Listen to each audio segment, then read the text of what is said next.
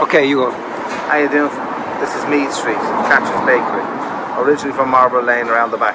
This is Meath Street that connects Thomas Street at the top and the Crowe at the bottom.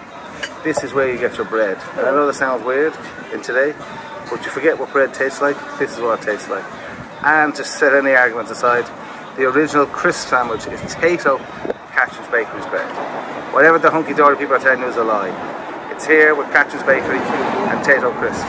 End of story.